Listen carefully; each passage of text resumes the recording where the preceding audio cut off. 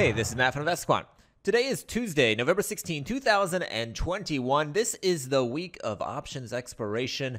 And what we'll be looking at this morning is what has happened historically on the Tuesday of options expiration week in a similar market environment with a similar opening location. So let me go ahead and set that up here in Discover.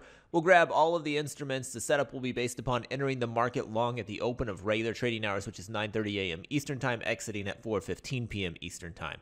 Now, currently, the market is pretty flat at the time of this recording. So for the opening filter today, I'm going to use opening area, open in prior day range. I hit equals right there next to it to add it to the test. It shows up in the header section, which means it has been included. So that just means we have to open less than yesterday's high, but above yesterday's low. All right, so I've got that selected. Next, I'm going to go into the indicators library, put us in a similar market environment. We're above a 10, above a 200-day simple moving average. And then I'm going to go into the calendar library, and I'm going to say that it's Tuesday.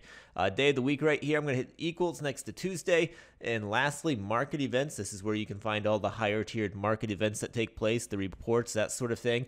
And I'm going to say that it is the week of options expiration. I'm going to grab that from active today. Over there on the far right, the bottom option, week of opex. That comes from the market events. It's down here at the bottom, I believe. There it is, very last one. And I've got that selected. Now we've got everything we need for the test, and I can click view results.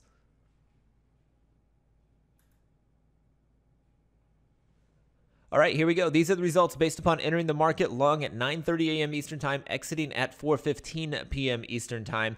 When it is the Tuesday of options expiration week, you are in a bull market environment and you open within the prior day's range. Historically, we've got 78 samples in the S&P, 75 in the NASDAQ, 73 in the Dow, 76 in the Russell.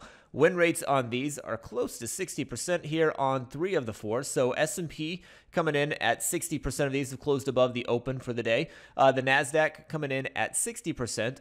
The Dow, 59%, and the Russell, 50%. So 3 of the 4 almost identical there. If we look at the average moves, it looks like the average loss is larger than the average win for the S&P. That is also the case for the NASDAQ.